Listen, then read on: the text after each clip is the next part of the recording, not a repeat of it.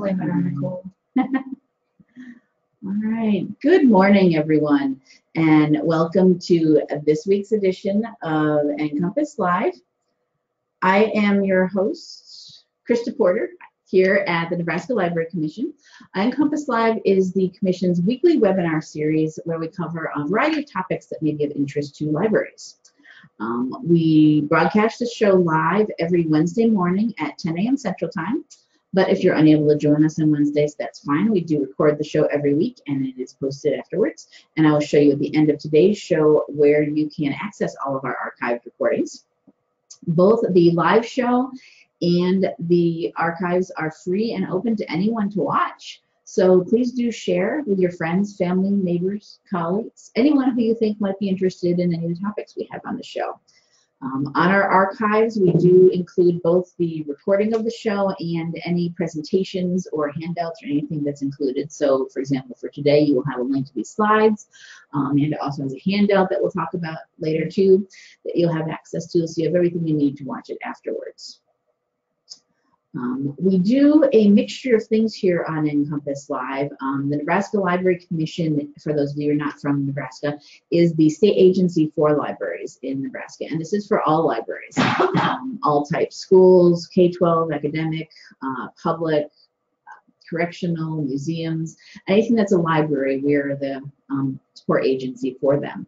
So you'll find things on our shows and our archives that will run the gamut of anything you could possibly think of. Really, our only criteria is that it is something to do with libraries. Something libraries are doing, something we think they should be doing, product demos, book review sessions, mini training sessions, we're all over the place. But it's great. It's all for libraries. We do bring in guest speakers to come in and talk about different topics from around Nebraska and around the country.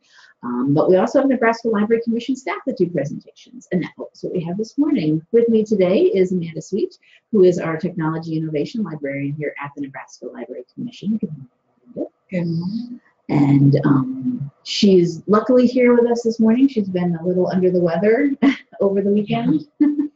It wasn't fun. Yeah, so many people have been going through it, but she's here. She's got her tea, and she is going to answer the very important question: what in the world is emerging technology? Do you know? That's the idea. I know more than I did before. Yes. And this is actually the first of a two-part series, I guess we'll talk. Let's say that Amanda is doing, today we're doing what in the world is emerging technology, and then in a month on March 13th, she's got a follow-up session that goes along with this, the ethics behind emerging technology. So you'll, if you're interested in learning more about that, you make sure you sign up for that one as well. It's available on our website right now for you to register for. But I will hand it over to you, Amanda, to answer your questions. Sounds what good. is it? Yeah.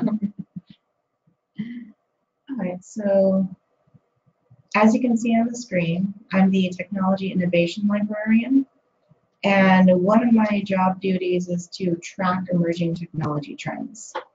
So probably one of the first and most frequent questions I get is, what in the world is emerging technology? And really there is no across-the-board standard definition. Emerging technology is emerging because, one, we're still defining it, the creators are still defining it, and as people are creating new technology, we have to figure out how it fits in our lives, how it fits in our field, how it fits in everywhere. It's not just in libraries, yeah. Yeah, and that's why the first thing that I'm going to do is talk about what emerging technology is in the world overall. I cannot, will not, and can never claim to know all there is about emerging technology, because there's just, it's everywhere. And there's going to be more. Yeah. I mean, right now there's probably things being invented that are not going to be in this presentation. I have a chart. Yeah. Awesome. Okay. Yeah. But will be in tomorrow, a version of this that you do tomorrow. Yeah. So I'm going to go over what it is. I'll go over a few examples of where it lands in different industries, because once a general concept of emerging technology shows up in one industry, then over time people start to look at that and find different applications for it.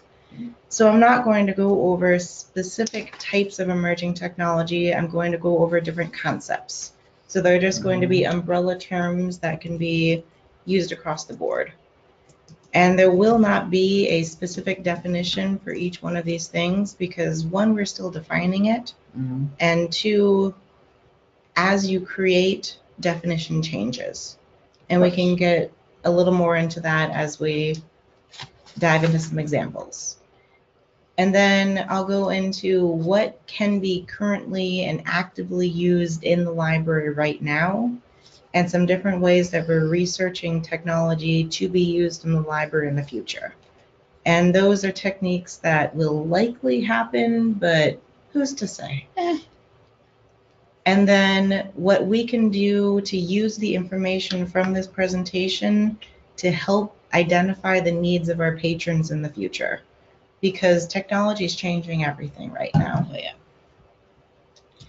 All right, so first off, I'm going to start with some different ways to identify what emerging technology is. As I said before, there is no one standard definition. So I read a whole lot of journal articles, I read a whole lot of anecdotal information, and just the consensus across the board is we don't know. We're still defining it. But there have been more recently, there have been more research studies to do general studies to find out defining characteristics. So these are just broad overarching criteria that we can use to find out if technology is advanced enough to have crossed out of emerging and into broad use. Everybody's on board with it and is using it. It's no longer the new thing in town. Right. And the big thing is that's going to change industry from industry. So we're going to go over blockchain in a little bit. And blockchain is used in the financial industry a lot because it started with Bitcoin and cryptocurrencies. But now they're looking at it, applying it to healthcare records and to the library field. But so it's more in use in financial, so it'll be less emerging in the financial industry, but now it's more emerging in healthcare and in library science. Okay. So that would be one example of that. And so top on the list here, we have unseen social ethical concerns. And that would be, we don't know, there's no regulation for this technology yet. Even for things like social media and for blockchain, artificial intelligence, and pretty much anything that has emerging in front of it, it's building too quickly and being developed too quickly for government regulations and other regulatory authorities to catch up with. Yeah. So right now, the users and the creators are building their own regulation. And then we have to ask ourselves as consumers, can we trust the regulation that was built by the creator? Self-regulation is always a slippery slope. Yeah. Yes. And so the more we know about this technology and how it works, the more we can look at it and say, this is what I'd like to see out of this technology. This is why it's working. This is why it's not working.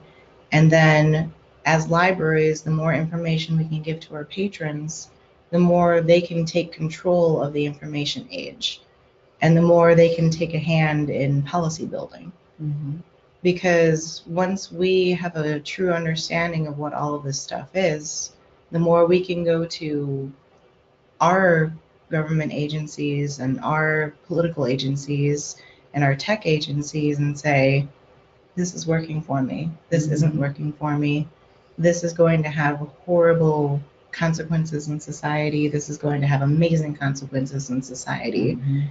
And then this information and this knowledge is our power. Yes, I was going to say empower the people. Yeah. And next up is limitation to particular countries. Mhm. And for this one, I'll go back to the example of social media. Right now, social media is not used and it's not accessible in the same way in every country. Mm. So for example, in China, they can't access Facebook in the same way that we can here. Right. And there's different regulation in other countries, and there's different regulation here, or there's no regulation. And right now, social media is supposed to be our way to interact with each other and interact with other parts of the world and learn more about other parts of the world. And not everyone in the world has access to it. Yeah. Not everyone in the world has access to the same information.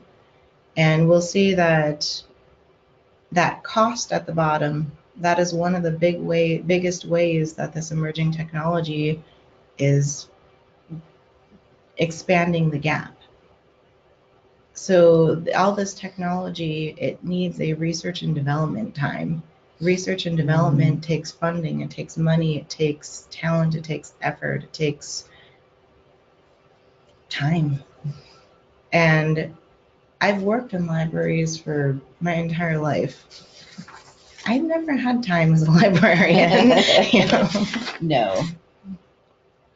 And then I think all of us can identify with that. Yeah, you know. And then that's why a lot of this emerging tech is largely seeming to come out of academic libraries too, because in a public library mission statement, you never see dive into the great unknown. Like you see it more in academic libraries because they're the leading force that's diving in to find out what's going on, keep on top of the trends, and they put the funding toward the research. And then there's also the lack of investigation and research. Investigation and research, we all know, is huge in libraries. But since this technology is still being created, there hasn't been time and there hasn't been enough widespread information about a technology that's currently being created for us to be able to go through and do our due diligence to find out if it's working, if it's not working. And there hasn't been enough time that has passed to find out, to do a long-term study to find out if any of this is impacting people. I'll go back to the example of social media again here because we all use it, and it's probably one of the more universal examples. And it's that right now we're using social media to connect to the world, but we don't know how forming a digital identity is going to impact us over time. We don't know what kind of long-term psychological effects that's going to have, connecting with someone over a computer instead of face-to-face. And we don't know what impact that's going to have on relationships. You have social media in terms of friendships, you have social media in terms of online dating, and we don't know what the long-term effect of that is going to be. But more people are going to be trying it, and then in the future there will be more studies that will determine the long-term impact.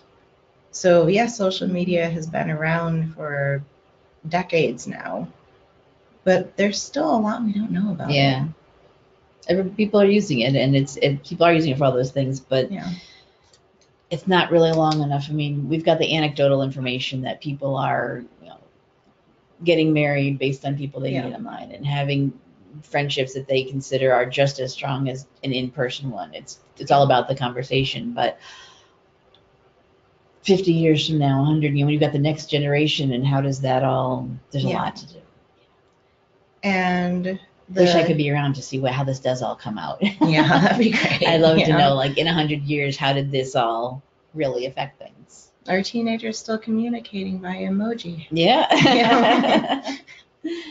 And then the last one I'll cover is the network effect. Technology is only as powerful as the number of people that adopt that technology. So you can have something amazing that's put together that no one adopts because, one, they don't understand it, or two, it just doesn't seem applicable to them. or you can have technology that's picked up in an instant, and then is it good, is it bad? Who's to say? So many failed .coms Yeah. out there that Yeah. you've heard of and used, and you're like, oh, I remember that one. Yeah. And it's not around it. I thought it was great at the time, but Yeah. didn't stick. And then once this technology is created, can it stand the test of time? And that's why this emerging technology, there won't be a standard definition for it for a very long time. Because as we can see, this is Gartner's hype cycle. Gartner is one of their leading tech industries that are doing scientific research. And my favorite part of this little chart is the trial of disillusionment. As this company, they go through year by year and they study different trends and cycles just across industries. They find out what is growing rapidly, what has a lot of hype around it, what's probably just vaporware, which is probably never going to be in creation, and what will actually stand through the test of time. So I'm going to be looking a lot at the trial of disillusionment and the slope of enlightenment, like later on the second half of that chart, to find out what will probably be more applicable to libraries and what will be more low cost currently to be able to use. So this is a chart. That text is probably a little too small for people to read on the screen, or just a little blurry. When you get the slides, you'll be able to see what all these were. So, Yeah. Get more into it. So this is just for 2018. Wow. And I did not count how many are on this chart right now, but there's quite a few, as you can see. So right down in the trial of disillusionment is augmented reality. It's mixed reality. So that is actually going to be one of the major examples of what libraries can use right now, because there's more free apps that are out right now. More companies are trying to get people to adopt their technology. So they made more free resources to bring people in. And there's more tutorials, and of course Google's all over it because they're Google. And then, so you can see those little yellow triangles on there. The chart says that that is going to take more than 10 years for that technology to develop. Wow. So autonomous driving cars, like what Elon Musk was working on, it's going to take some time. And that also means that that level of time means that the people that we're teaching in schools right now are soon going to be the ones developing the technology that's on this chart. When they get out of school. Yeah. And that means that our digital literacy efforts and technology efforts, that part of what we're doing is going towards this cycle. Very important to it. Yeah. And so let's move forward here.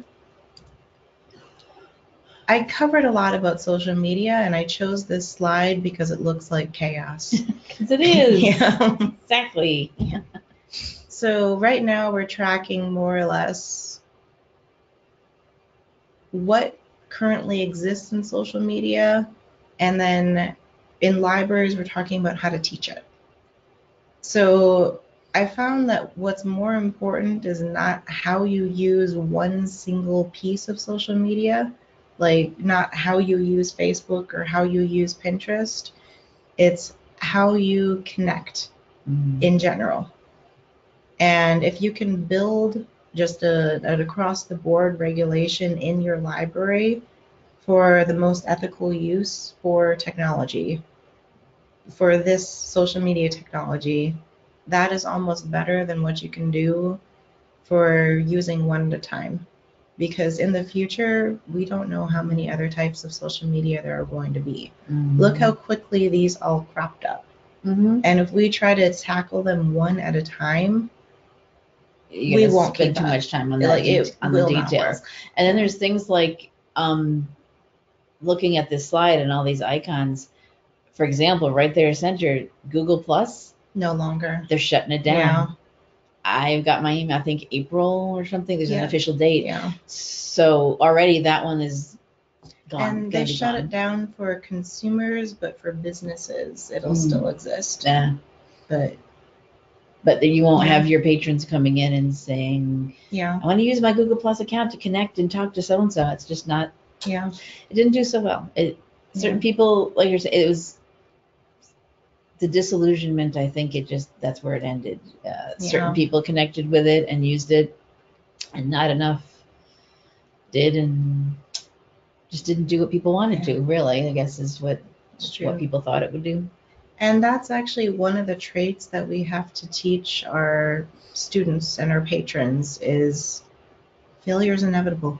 Mm-hmm. But Google's not going to stop. Oh, no. Like Google's going to be around. That's a blip on their radar. Yeah. And that is probably a little later on, we'll talk about the different personal characteristics that will help people thrive in a world of technology. And thriving in the face of failure is one of them. Because you're gonna see startups that rise up and just plummet down. Mm-hmm. Like they devote years and years of their time and energy. And even on this chart, people are going to devote years and years and years and hours of effort into this, and it may not happen. No. But odds are pretty good they'll try something new. Yeah, they'll just move on to something. They'll use that information and that experience for one of the other things. Yeah. And so I covered a lot of this in my previous examples, so I won't kind of beat it to death right now. So I'm actually just going to skip over this part because I use a lot of these examples already, and there's only so much time in the day. Virtual reality. We did not see this in the trial of disillusionment, but it was in the trial a few years ago because virtual reality has actually been around for quite some time. Sure. And it just exploded in popularity recently. So it was right around the time that Facebook picked up Oculus Rift, and they bought it for almost $2 billion. And that's right around the time that the virtual reality boom happened. So what is virtual reality, for one thing? It is immersing people in a full-on 3D environment. And I've seen it done well, and I've seen it done not so well. And one of the biggest things, like there's a few different ways that VR is trying to work out the kinks right now. And one is the field of view. If you if you keep your head straight forward and then move your eyes left to right, try to imagine the degree of field of view that you have just normally in everyday life. And it's usually about, if I remember right, it's about 180, between 180 and 210 if you were to turn your head physically. That headset, the Oculus Rift, is about 110 degrees. And that means that your brain is used to getting that degree of rotation. Something's missing. Right. And now your virtual reality is trying to trick people into thinking that they're immersed in another world. You need that. And your brain is like, something's not quite right here. Yeah. And field of view it's not the only thing that VR is trying to work out the kinks of, but that's all I'm going to cover right now because that's a whole other presentation. Sure. So how is VR still emerging? One, we don't know how addictive virtual reality is going to be. And until we find that out, we won't know what the social and ethical implications of that VR is. And we also, until we find out all the different applications that the different fields find for VR, we also won't know what the ethical implications are. So since this is still in development, our regulation is still in development, and our ethics are still in development. And right now, there's a cheap way to make VR, and there's an expensive way to make VR.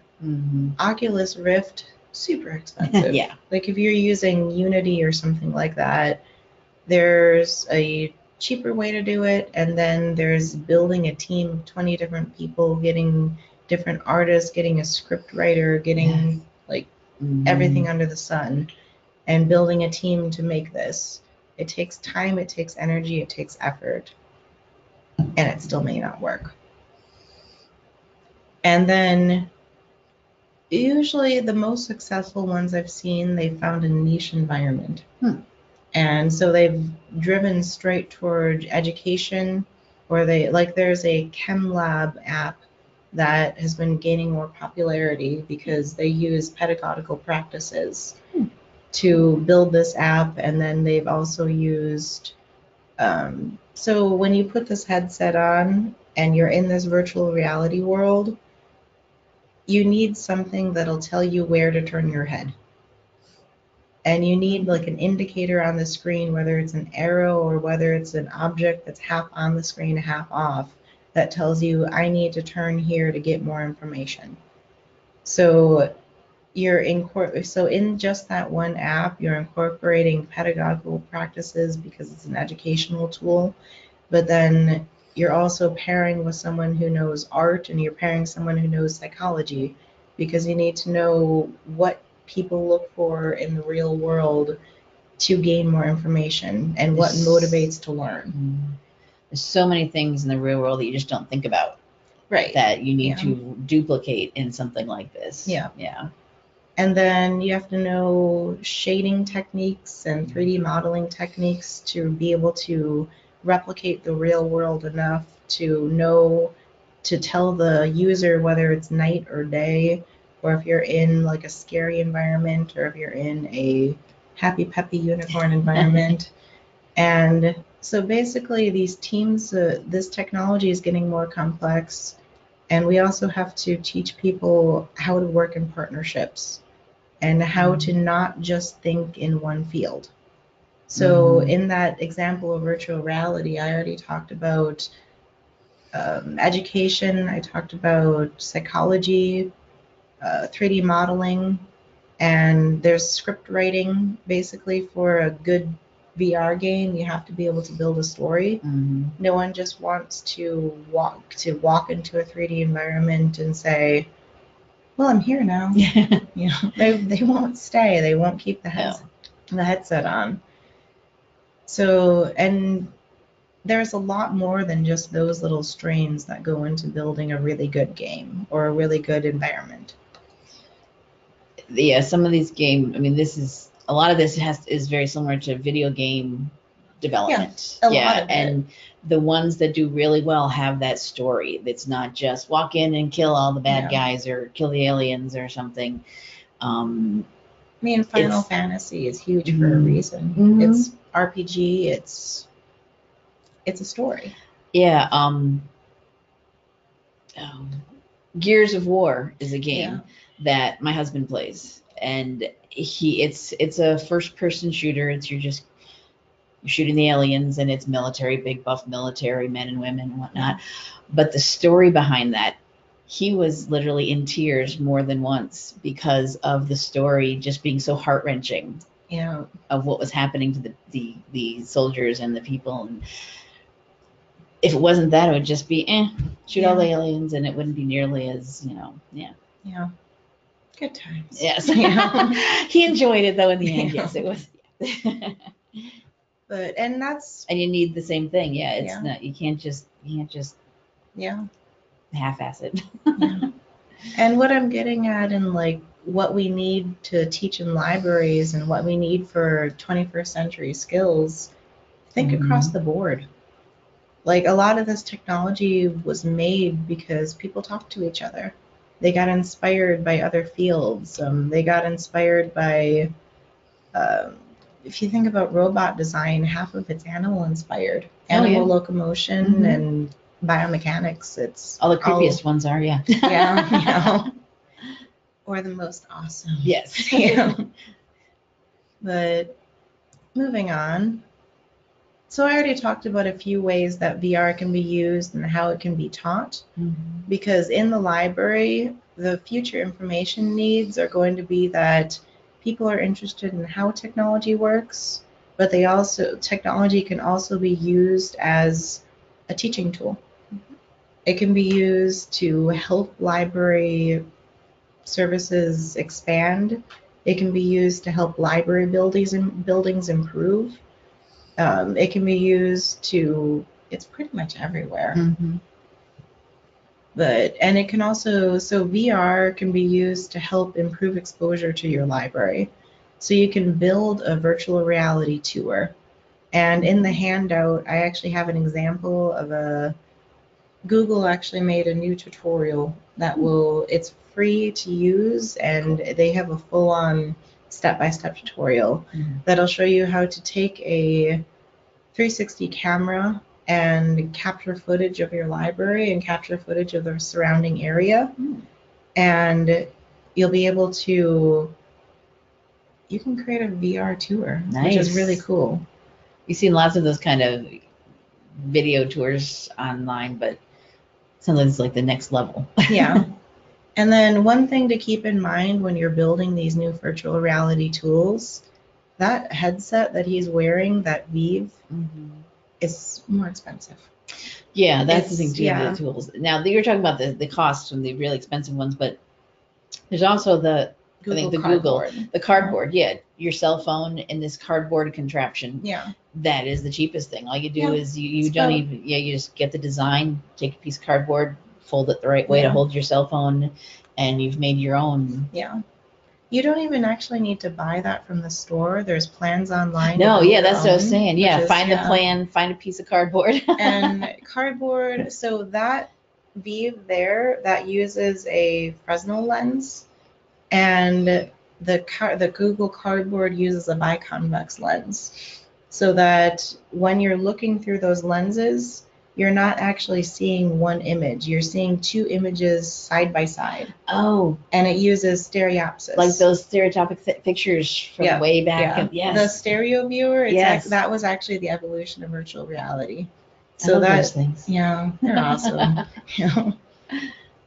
And I actually also put a link to the history of virtual reality in the handout.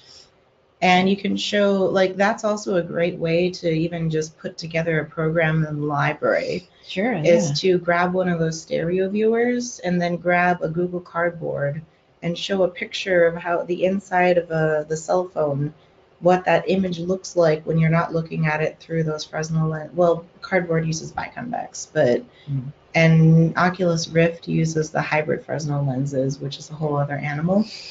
But I won't go.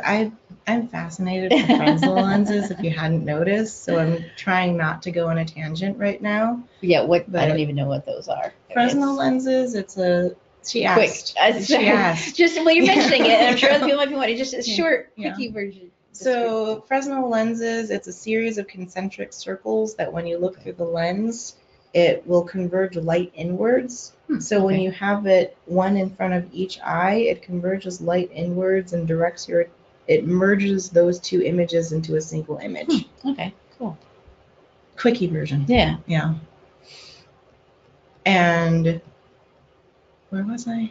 Okay. So you can use those to build your virtual environment, and then you can build your own headset using cardboard and two stick-on biconvex lenses that you can order in bulk from Amazon for like $5. Nice. And so you can show kids how to build their own headset and then how to build their own app. So you can actually have That's a great program, yeah. Yeah. You can have adults building that. You can build it yourself. Google made it so that high schoolers or even 6th to 8th grade could make that. So you could have older adults or kids making this. I'm a big kid now. And then you can show younger kids how to build the headset. And then it doesn't take any of the it doesn't have to take any librarian time, because you can use library programming to have older kids make it or adults make it, and then have the kids make their own headset, and then do the tour of your library or the tour of a school or the tour of anything. And use that to teach people how it works, and then use that to gain exposure to your library, and then you can post this virtual tour on your library website and on different technology forums. Sure. And that's a great way to show that your library is changing for the future, and that your library is prepared for the future. And you are who people should go to learn more about these things. Yeah. And then, so we covered how you can expose library patrons to emerging tech, because they would basically be building emerging tech.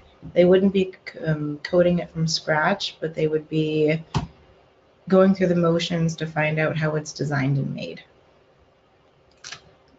And then you can also create other virtual reality environments to, you can even build a virtual reality. Actually, that's better for augmented reality. I'll just skip ahead here. Sure. Augmented reality. So in the picture here, you can see someone's holding a tablet. Mm. And augmented reality, the apps work by using a camera and sensors to collect information from the environment. So right now, that camera is focused on that physical object of that anatomy. Mm. And once the app takes in that information, and then you can program that app to label different features on it. So right there, it's showing where the right lung is and the left lung, and that other label is off the screen, but You get the idea. yeah. Mm-hmm. So this is also it could be the potential for a vocational training tool. Oh, yeah. Or for, like, for example, if you think of the different roles in your library that have a lot of revolving doors. Mm. So shelvers in a lot of cases, because they Yeah. go off to school, or Shelvers, pages, yeah. So you can program an augmented reality app that would be able to, you could hand your shelver a tablet, they could walk through the library, and then they could hold it up over key different areas that you've physically marked in your library, and they can learn more information and learn how to do their job differently. And Teach them how call numbers work. yeah, that's The hardest thing. Yeah. You Yeah. wouldn't think, but yeah. And then you can use this app for learning through repetition, because no one ever learns anything on the first try. It takes a while. Mm-hmm. So they can take this tablet, and instead of going and finding you and asking you, then they can ask the app instead. Mm-hmm. They can hold up the tablet and say, oh, that's right. The thing that's I how can't that worked." remember what it was when they Yeah. taught it to me last week. Oh, Yeah. that's what it was. And then when the shelver does go to ask you questions, you can take note of the questions that they asked, and then you can program that into your app. Mm-hmm. And Metaverse is actually a free app that you can use to either build a library tour or to build something like this. And that's also in the handout that I put up on there, so that you don't have to jot that down. It's on there. And so right now, augmented Pokemon. reality, yeah, that's my favorite. Yeah. You know, people I have it run on my into phone. walls doing that. My husband fell down and skinned his knee. Yeah. Sorry, I didn't mean to share that, but yeah. Don't tell him I told you. So speaking of social ethical implications, we don't know how people are going to react when they're fully immersed in this augmented environment. So Pokemon Go it's actually an awesome experiment, Mm-hmm. because it uses a set of sensors that are inside your phone to track where your current location is. And it's basically like the same sensors that are used in GPS location. And once the app registers that you've hit a specific location, it pops a Pokemon up on your screen. And then you got to catch them all. Mm-hmm.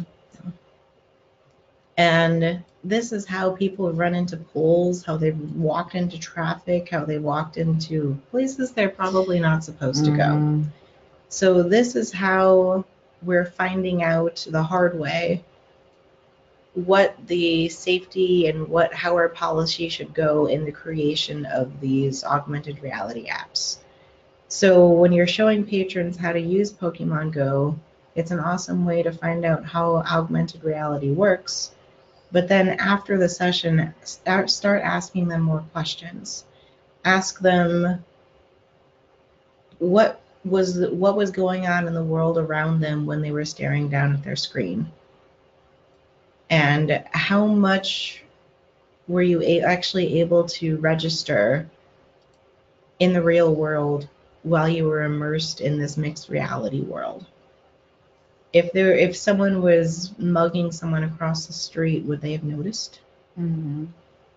And then the other question is, how can they take these concerns and take them to a regulatory agency? How can we as consumers take control of this augmented reality world? How can we take control of how this world is being shaped?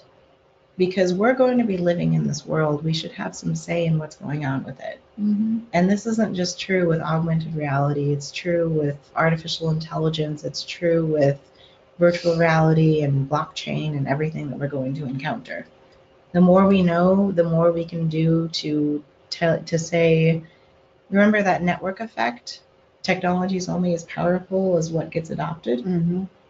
If we find out that something isn't safe, no matter how fun it is or how popular it is, we can band together to shut it down. It's not going to stick around. Yeah.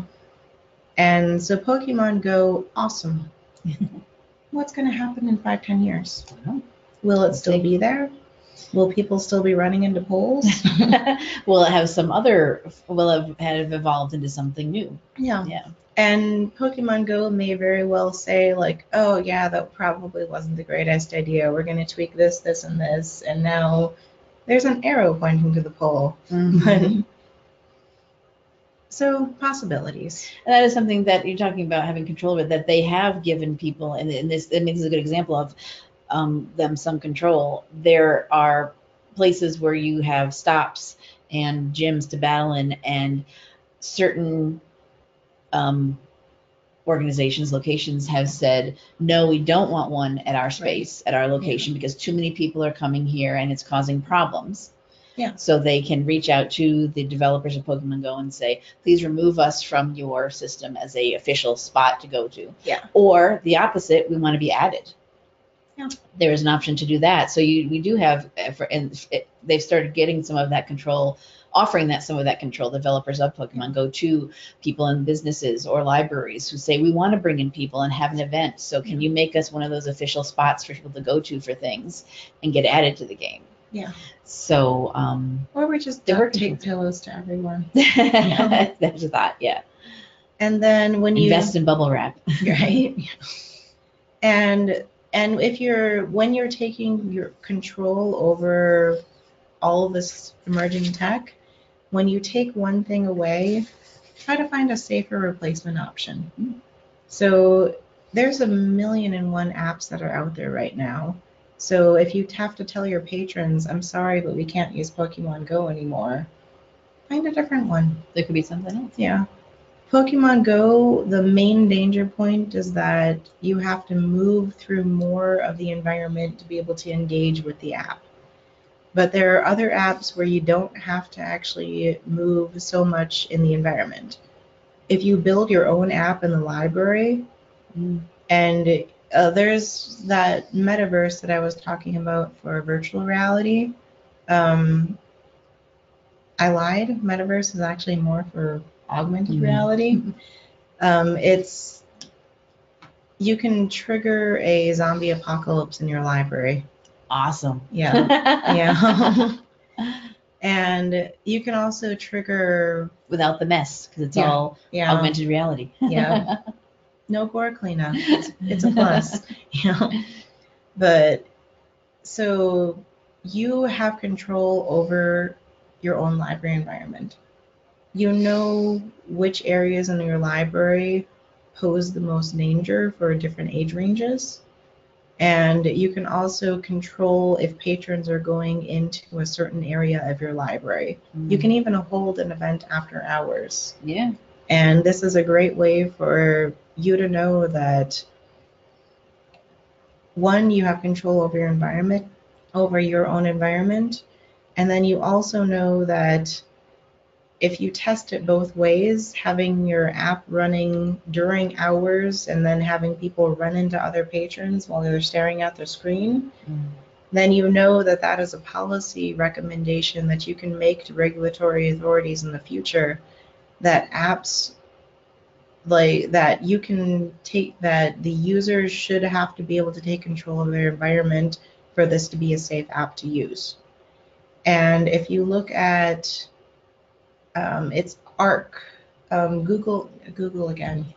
They made they're making best practices for augmented reality. And one of the best practices is for the app developers to make a rule book for users for how to set up the best environment to use their augmented reality app within. And that's something that Google's already learned because they've been doing it. But we also don't want to just trust the creator. We want to know more, experiment more, learn more, teach more, so we can have control ourselves. And so I've already gone over how AR can be used with Metaverse, making a tour. You make like an AR tour.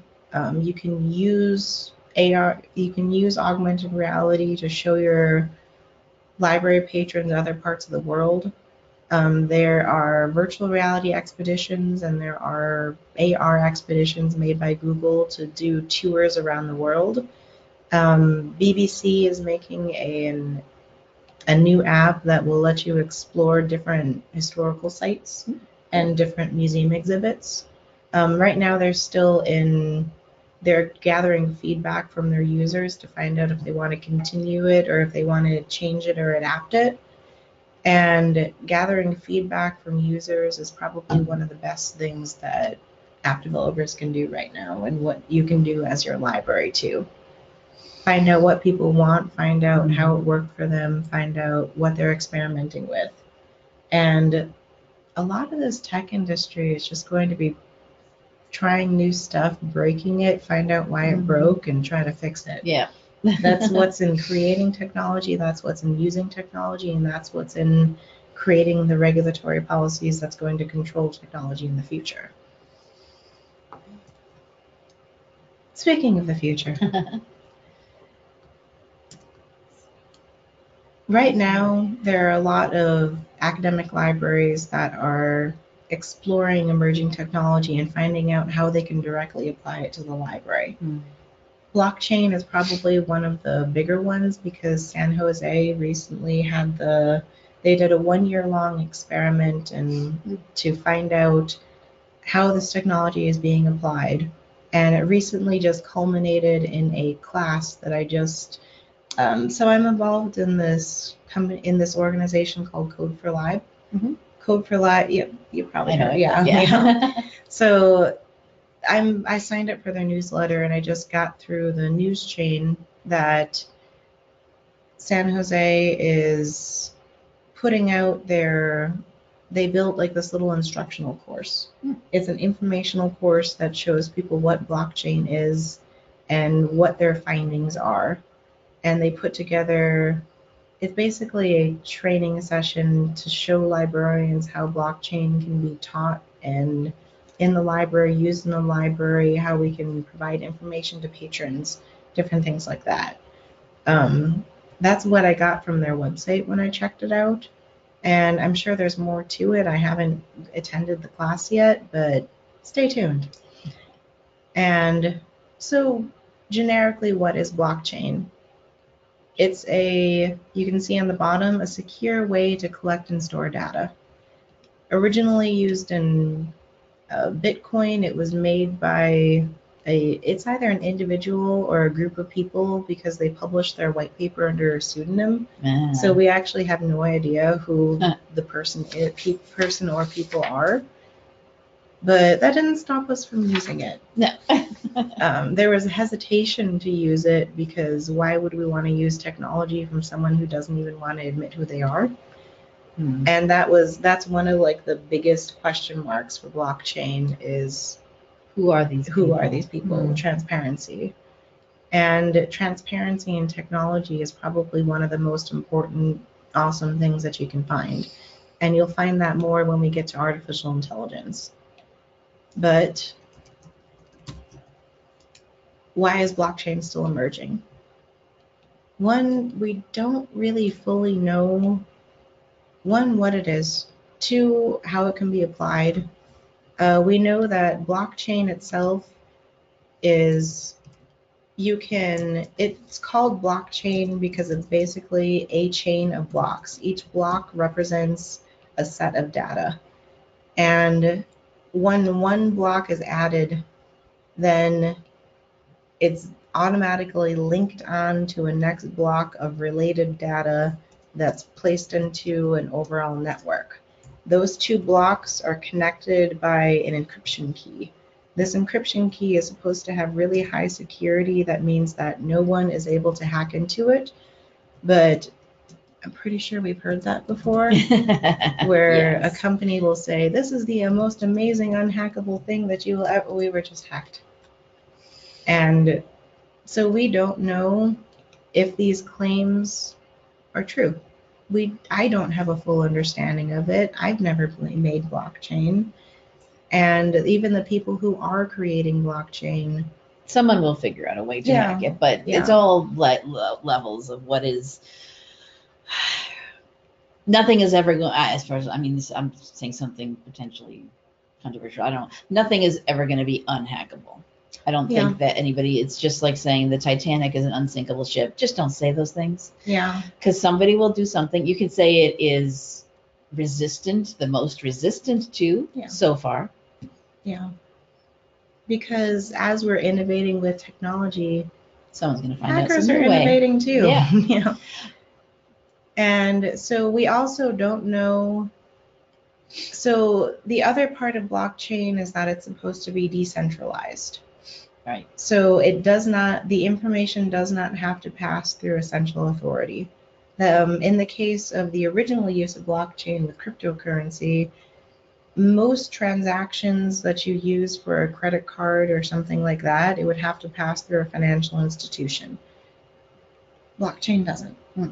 It actually goes through a network. You can see on that diagram on there, it's actually a network of computers that are synced together that transaction passes through.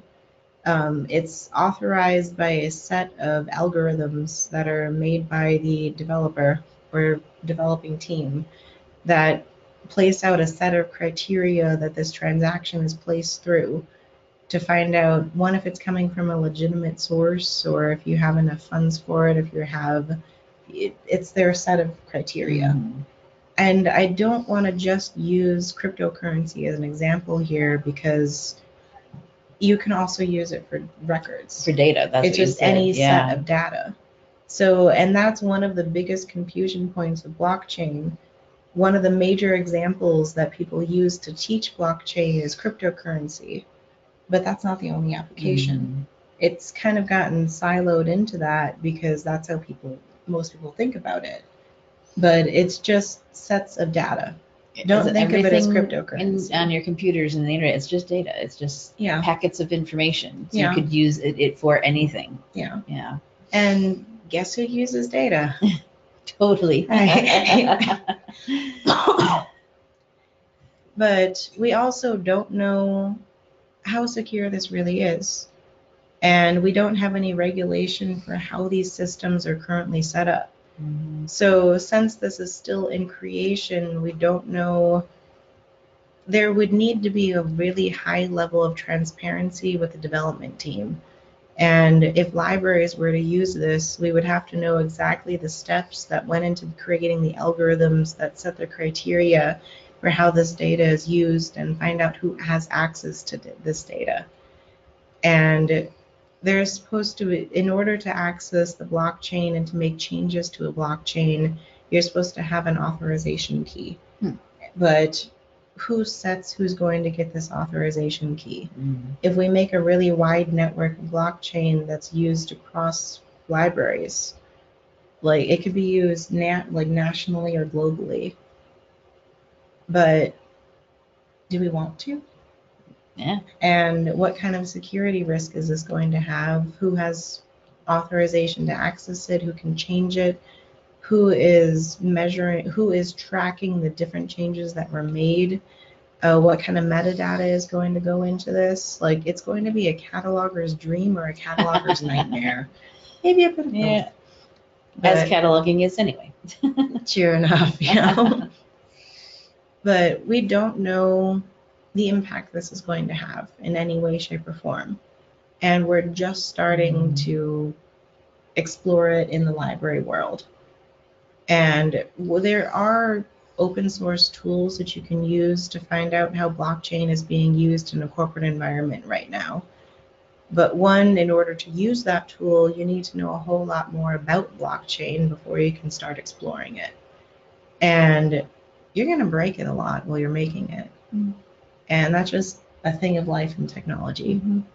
But a lot of this explored emerging tech is going to probably get into development and research and development, but it may never get into production. Because, and you also have to think about different corporations that are just looking at their bottom line, and that they know that they just sunk a whole lot of money into this research and development, so they may look over a few of the ethical concerns before, and they may just kind of gloss those over and just push it into production. Because kind of the catch-22 is that we are not going to know if any of this works until after it's in production. So it's kind of a necessary evil to be able to not have all the answers before something gets pushed out into the world. And then it's there. And that's kind of one of the biggest uncertainty factors that goes into emerging technology right now, is that we created stuff that we don't fully understand yet. And the users don't know, the creators don't know, the creators will probably claim to know. It's all still a work in progress. That's Yeah. the key. And there's also a huge cost to this research and development. So a lot of libraries are going to be hesitant to implement blockchain because the changeover for the infrastructure to a library is going to be really expensive. I mean, it could have the potential to save costs long term, but we don't know. Just like making a switch risk from one ILS to another one, it's going to be a huge undertaking.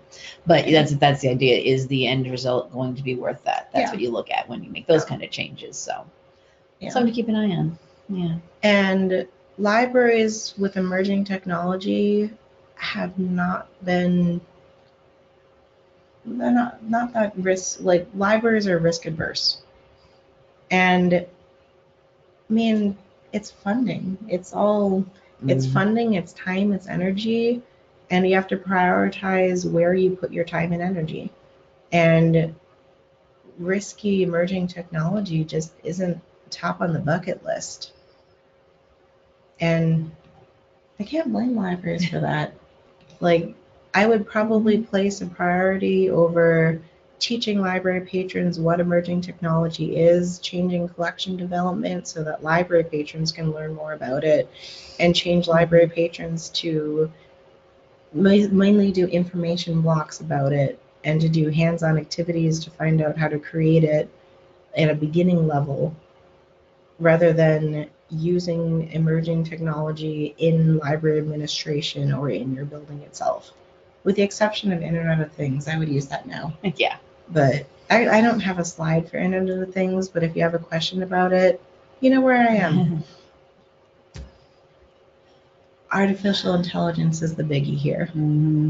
So artificial intelligence is, they have multiple applications. There's just different subsets of it. Artificial intelligence manifests itself in different ways, deep learning, machine learning, everything like that.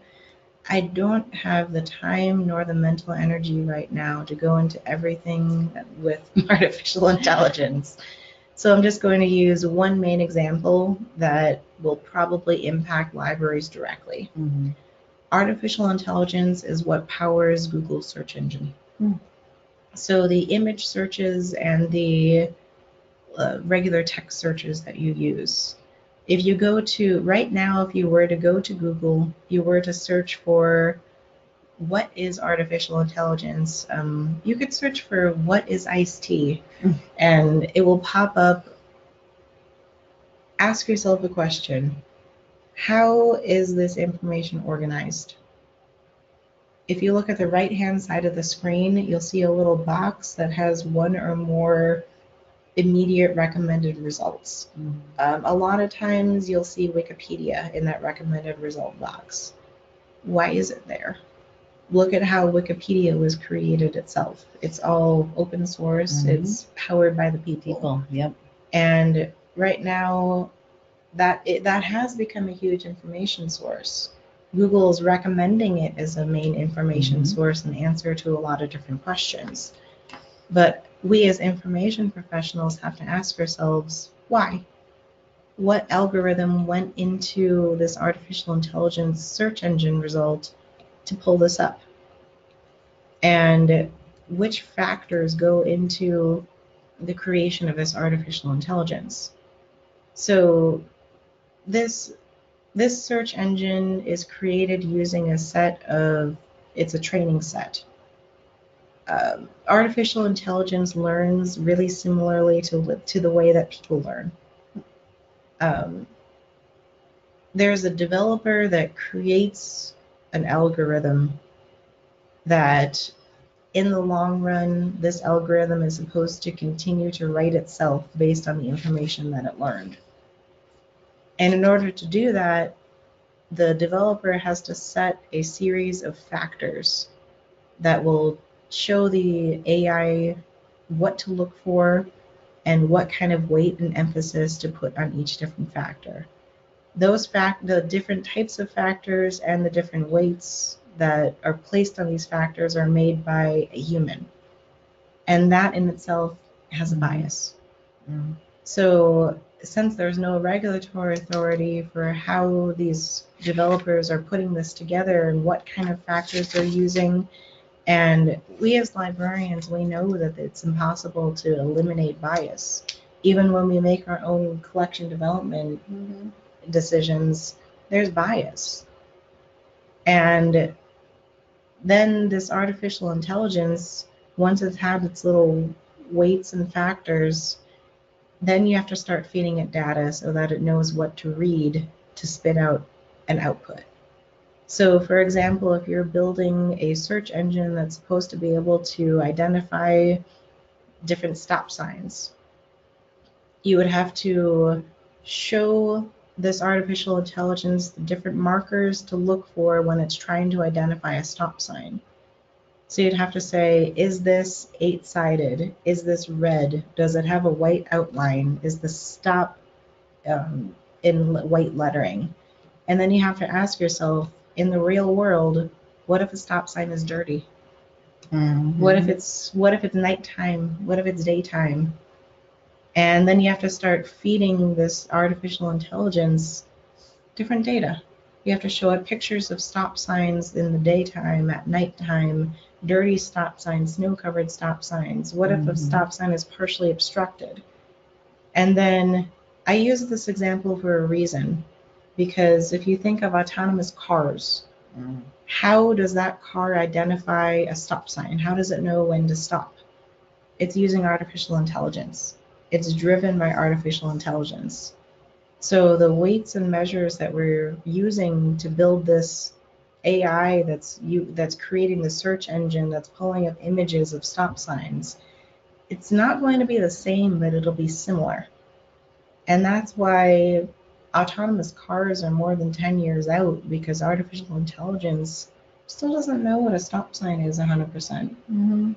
And if a human can't figure out the full-on set of training data that will go into identifying a stop sign, then how will an artificial intelligence that's created by a human know that it's identifying the correct thing and pulling the right data set and outputting the right data?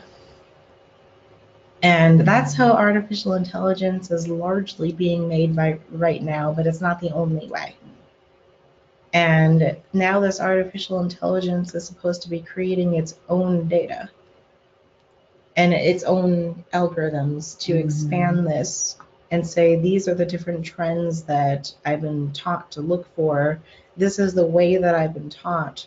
And now can I continue this pattern to continue my own self-learning and education? it works in a similar way that it's an artificial human. Mm-hmm. And then ask yourself another question. We are trusting the information that is generated by this artificial intelligence. We're trusting it because we trust Google. Can we trust Google? Mm-hmm. Yeah. And this artificial intelligence is going to permeate everywhere. And now, as information professionals, as librarians, we now have to show people that when you search something in Google, you will get an immediate and easy answer, but is it the right one? And who is the one who created the artificial intelligence? Which factors did they use? And right now, an algorithm is a black box. If you read that, the dark secret at the heart of AI is that we really don't know what these machines are doing. They are essentially black boxes that could become an Achilles heel. How do we know the results are fair or unbiased? MIT Tech. So, as librarians, a lot of us are just wondering what AI is going to do to the information profession. Mm-hmm. And two, we have to find ways to keep ahead of it, because we can't 100% trust AI unless we know which weights and balances and which factors went into the algorithms and the training sets that taught the AI. Mm-hmm. We don't know which pictures of a stop sign were shown to this artificial intelligence to create it. We don't know if all the different factors were taken into account. And if you now, the next time you see a stop sign, you might think a little bit. But that's true of all information. Mm-hmm. And what's the authority source? And AI is going to change again. The methodology is going to change as they learn more. And this is going to keep going. Mm-hmm. So, Yeah. But it doesn't have to be. It's, as I said, we can take control of creation of technology too. We use artificial intelligence in everything right now. But does everyone know that we're using it? You only think of it that way. Yeah. We just say, here's this cool new thing that we're using. It's easier to find a recipe for lasagna. I do it too. I mean, I do. Oh, sure. Yeah. But we have to start asking these questions. And even if you just pull a group together at the library and do an information session, start getting people talking about it. Find out what people don't understand. Find out what people are afraid of. Find out if those fears are legitimate. And is this something that we can take into our own hands? Can we force a regulation for artificial intelligence that will make these developers have transparency? Mm-hmm. If we refuse to use an artificial intelligence that doesn't reveal the training set information or the factors and weights and balances that went into this technology, what can we do? Transparency and technology should walk hand in hand. Mm-hmm. And if we just blindly trust the product of what came out of this and we start adopting it and we start giving this technology power, what's going to happen? We'll end up with Skynet. Pretty much. And as you said, the previous slide. Yeah. Apocalypse. Yeah. We still have the power to be in control of these things. Yeah. Just got to do it. Yeah. And if you remember that chart, AI is still developing. Mm-hmm. They will always constantly be trying to find new ways to apply it. And the library is going to apply it too.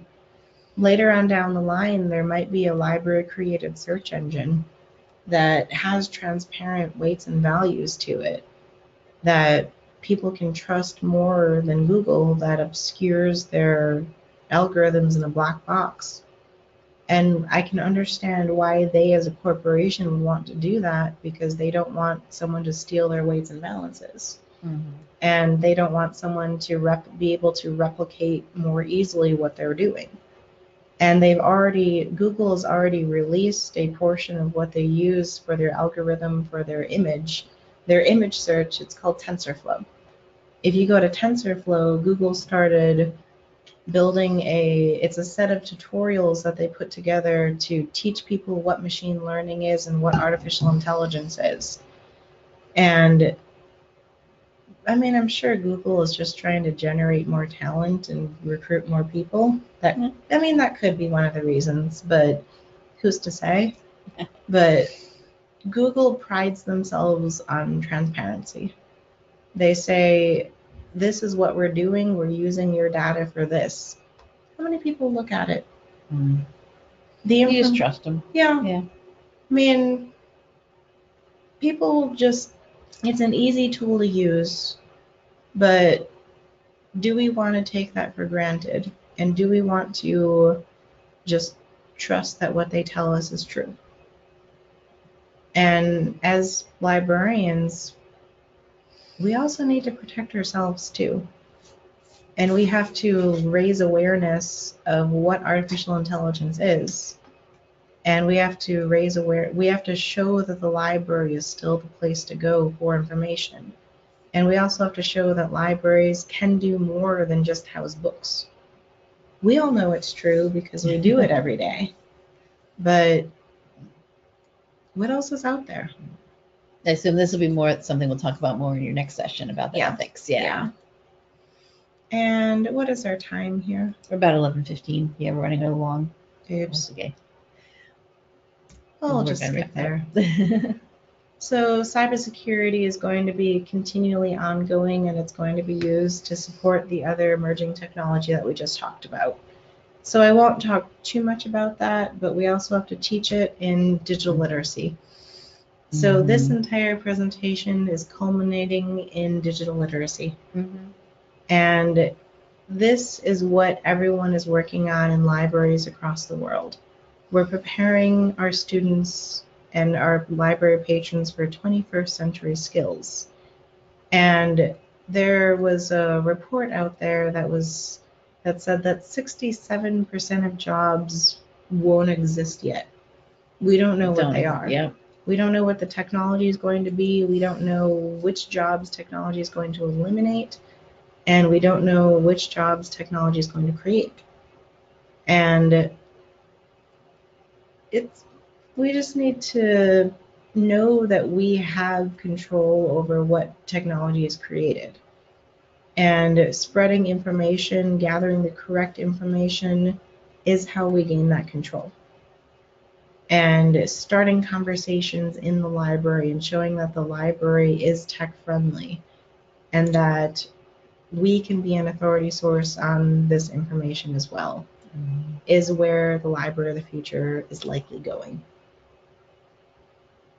But since we're a little bit over time there, I'll just say that we'll dive a lot more into this when we go into the ethics behind technology, because these questions on here are what patrons need to know.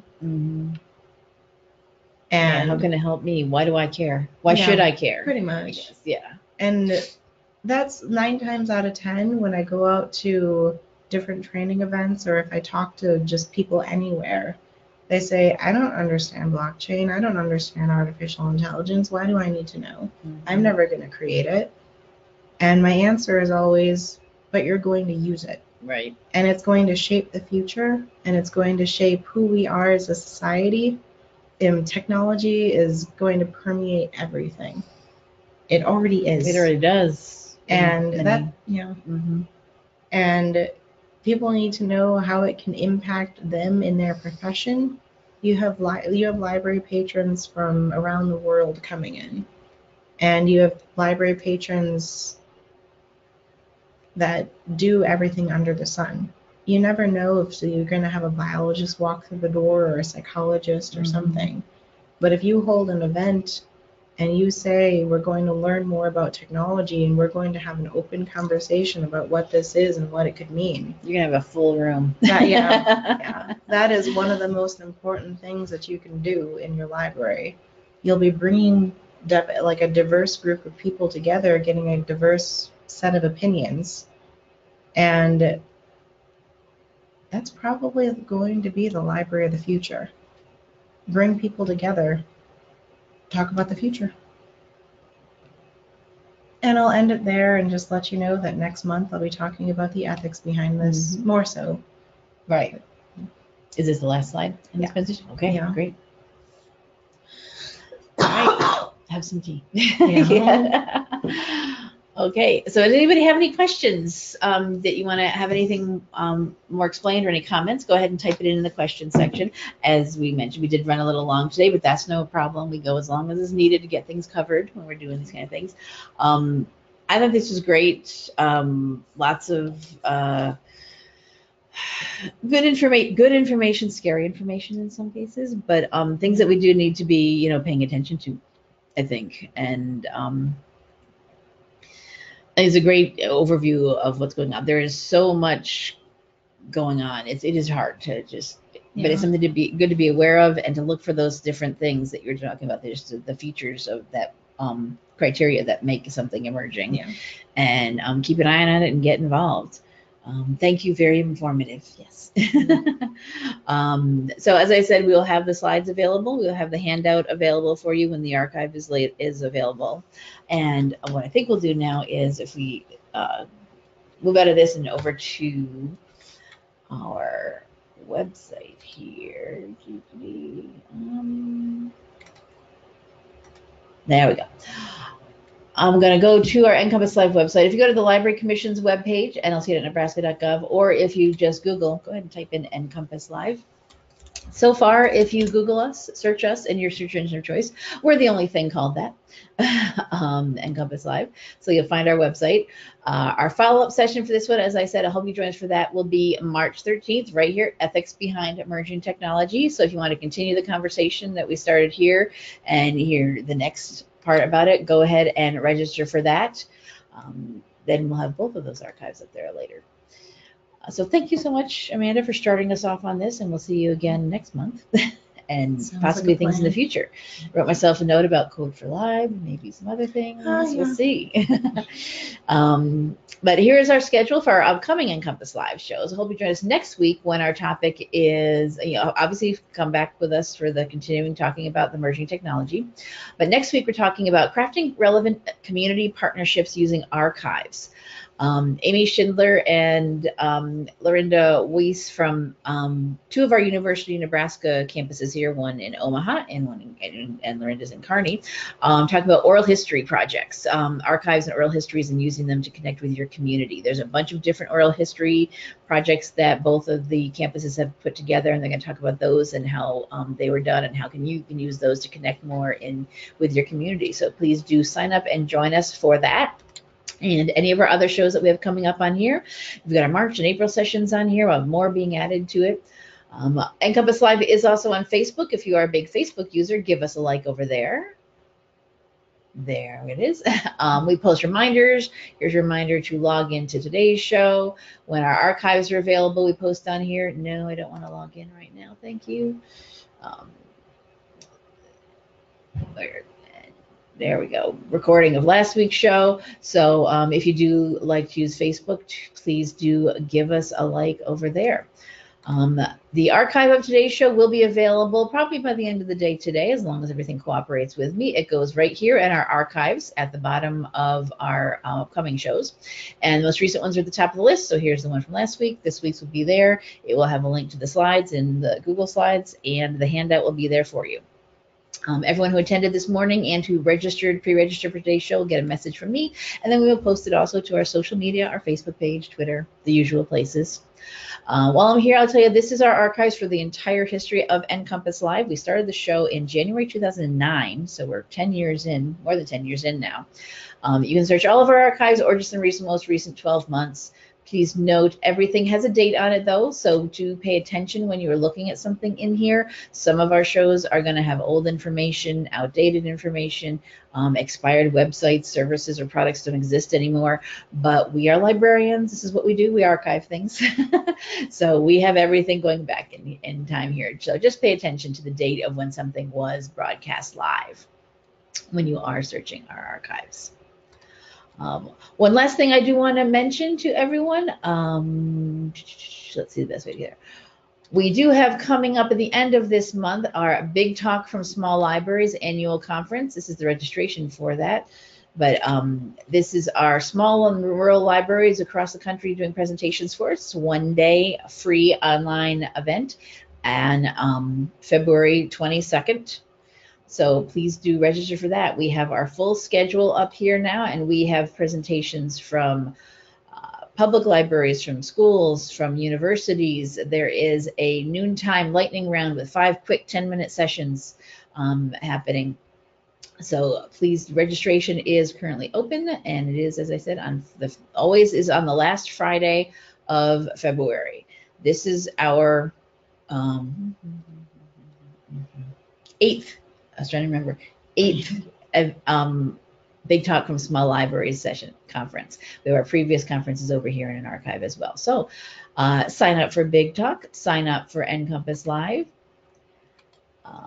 and hopefully we'll see you at both of those events. Thank you everyone for attending. Thank you for being here with us, Amanda. And we'll see you next time on NCompass Live. Bye-bye. And no camera.